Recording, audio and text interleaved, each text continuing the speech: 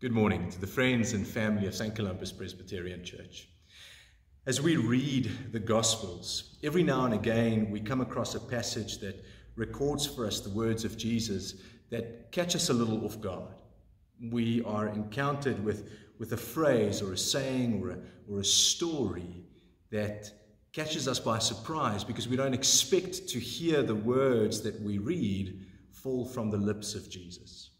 This particular Sunday, we reflect on a passage from Luke chapter 14 that is precisely such an occasion. Jesus is traveling along the road to Jerusalem, and there's a crowd following him.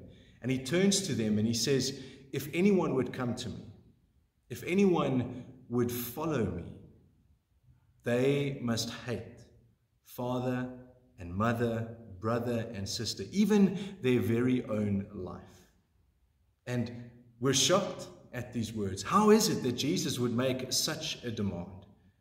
The invitation for us is to consider, in the light of Jesus' journey to Jerusalem, the cost of discipleship, what it demands of us to follow him and to follow him fully and wholeheartedly, realizing that along that journey is the cross itself.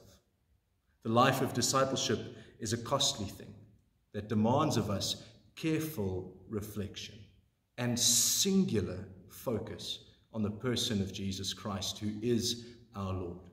I'd like to come and invite you to come and join us this Sunday as we reflect on this difficult, hard to hear, but life-giving passage. We look forward to seeing you on Sunday. God bless you and goodbye.